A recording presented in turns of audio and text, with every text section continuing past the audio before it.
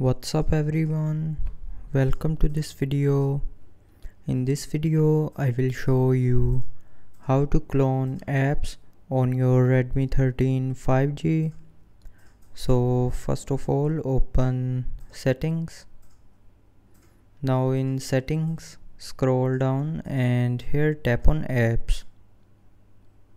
Now tap on dual apps, and from here you can clone these apps in the list.